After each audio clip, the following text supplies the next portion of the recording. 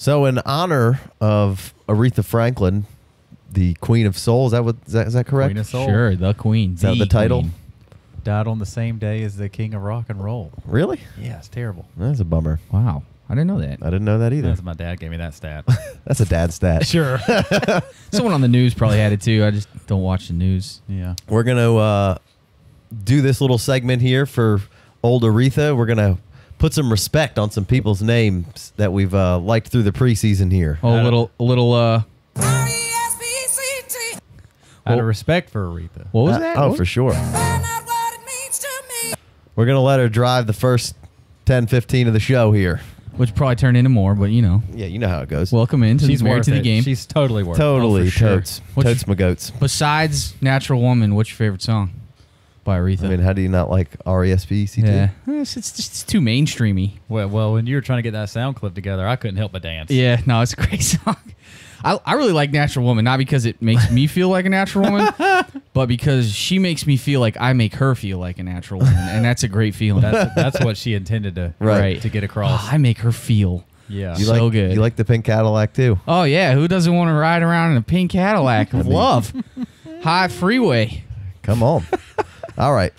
First guy on my Who needs some respect? on my big board of respect from preseason love and In no particular other order. things in no particular order, but this guy is leading the preseason in rushing. Because the next two guys are fun, but this guy's great. I gave him a shout out last week saying definitely got to keep your eye on. He came out. Obviously, if you watch this Rams Oakland game, you wanted to punch yourself in the face because all they kept saying was, well, it's just going to be a vanilla game plan here.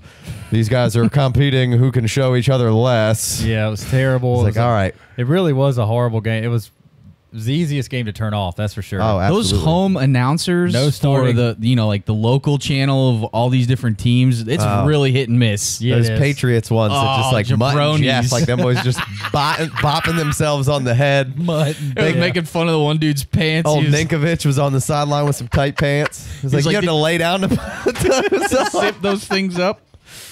Phone down, no big He deal. said, no, it's a clip on. Did you paint those guys on?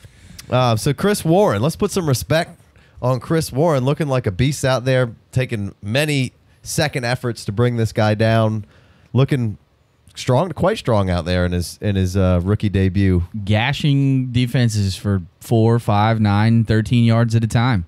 Definitely somebody starring up for the preseason here. If you have some room on a taxi squad and some waiver action, Absolutely. go ahead and scoop that guy up. Putting the other running backs, not named Marshawn Lynch, on notice. Yeah, Marshawn's a little old, so this isn't necessarily an immediate play, and we don't know what you're going to get out of Doug Martin. The other two guys there are kind of more of the satellite role. This guy looks like he fits right into a John Gruden-like offense who is on paper going to be there for 10 years, so you got to like On paper. Yeah, paid. you know what you see from there. So let's put some respect on Chris Warren out of Texas's name here. I like it.